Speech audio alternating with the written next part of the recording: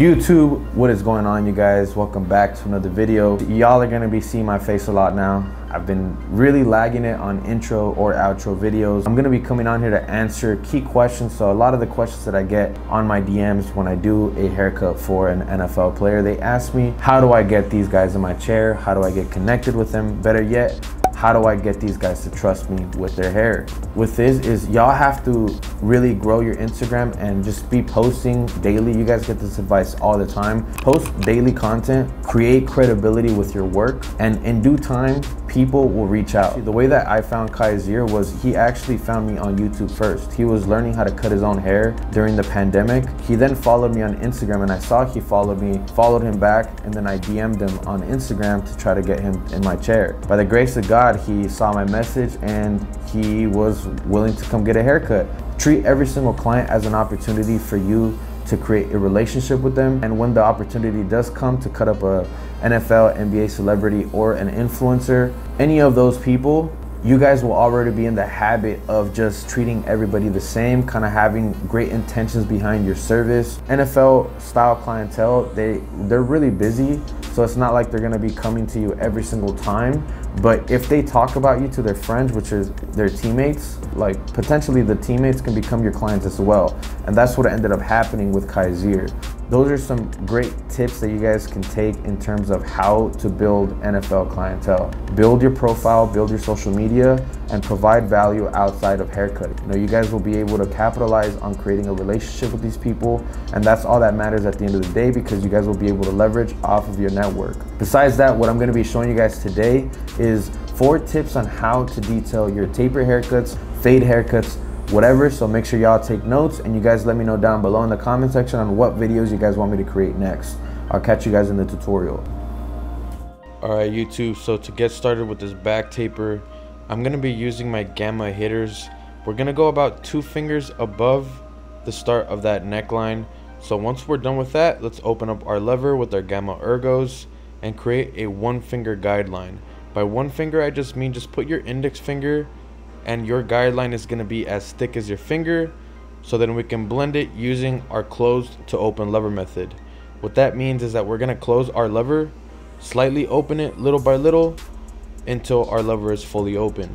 So I like going in levels because your lever will tell you exactly where to hit the guideline. So if your lever is in the middle, you want to hit the guideline from beginning to the middle part, and once it's fully open like it is right there, you hit the full thing, and you keep repeating that process until it's fully blended. So the next step that we're going to take with the 1 guard lever open, we're going to create a 1-finger guideline. But in this step, after the first guideline, we're going to repeat the close to open lever method with 2 guards. So it's going to be kind of like a close to open times 2. So we go with the 1 guard close to open, slightly open it so it's midway through, and we want to hit the guideline in the middle.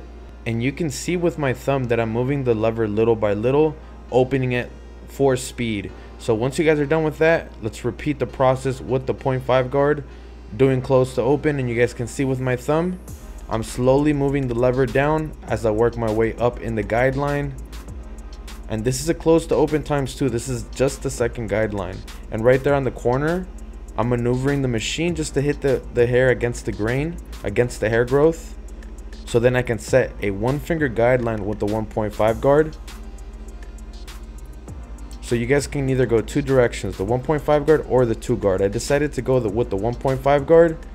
So then all I got to do now is do close to open now. Once I have set my 1-finger guideline, just keep working your way. And step number 1 for detailing, this is the cornering method.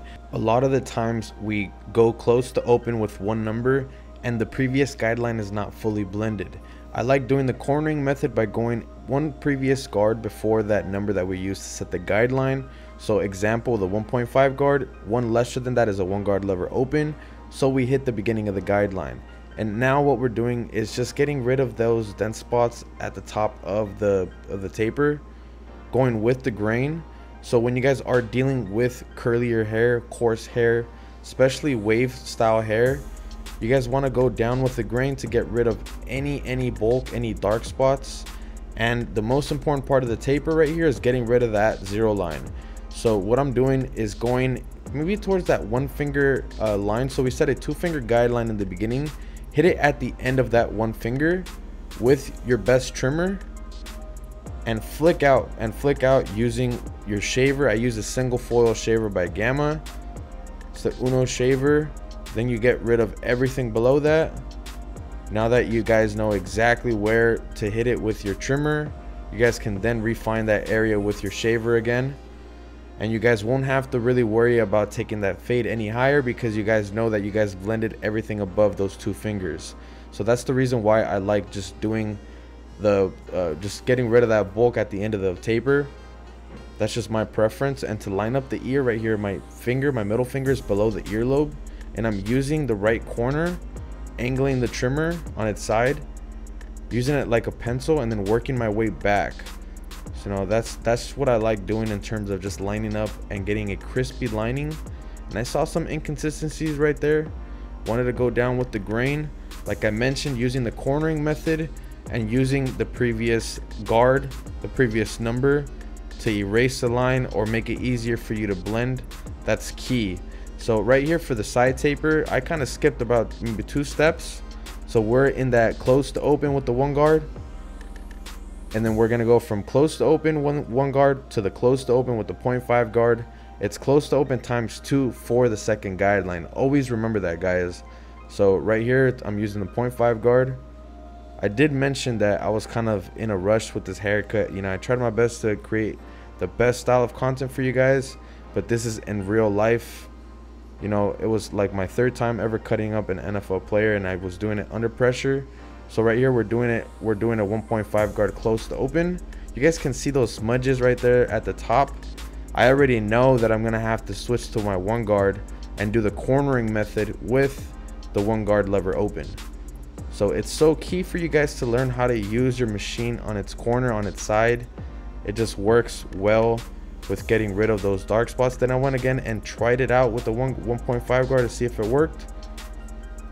I was using just kind of like the corners of the machine. Then it didn't work, so I went in with my 1.5 guard. And with that left corner right there, I'm aiming for those dark spots right there. That's another tip that you guys can take for detailing. Use the corners, go down with the grain when you are dealing with coarse hair. Let's start hitting that C-cup area using the corners of your trimmer like a pencil. And I like doing the corners of this. I like doing the C-cup area first before going into the lineup. So right here, just flicking out with my shaver, just refining that area. You can see how blurry this is coming out. And step number 3, my 3rd tip for detailing, is using the cornering method in that first guideline with your lever open. You guys can see how I tilt that machine and just using the corner, and that just makes all of the difference, guys. You guys just have to be trying new things when you guys go into your haircuts, because that's what's going to make the difference in your skill set, your hand-eye coordination, and with repetition you guys will be able to get better. So right here with the hairline, just keeping everything natty, just taking my time, using my middle finger as support right there on his forehead, just working my way back. Just very soft touch, guys. You guys don't have to apply that much pressure. And the 4th tip that I have for you guys is using your shears. So you guys can use them 2 ways. You guys can use this technique right here, where I'm kind of singling out the dark spots with the holes of the comb, or you guys can do the point cutting method right here, where it's just kind of just aiming for darker spots, and you guys are kind of just poking holes at the hair, but specifically the dark spots. And a 5th thing that you guys can do as well, I didn't put this in the video, so you guys can also apply some enhancements, which will make a difference. Very light enhancements when you guys are already done with the haircut. Enhancements is just to enhance the haircut, not to hide inconsistencies. You know, you see my boy just feeling himself. You know, I just executed the haircut the way that he wanted it. He was very happy. He's been coming to me for a minute now, and he plays for a different team, so you know, he's out there in Philadelphia. Shout out to my boy Kyzir White. Guys, an animal had over 100 tackles last year. I wish the Chargers would have re-signed him, man. Like, so disappointed. Tom Telesco, get your head out of your ass, man. You gotta re-sign fucking goats. You know, appreciate y'all for watching this video. Let me know down below what you guys think of this content, and subscribe for more videos. I'll catch you guys next week. Peace.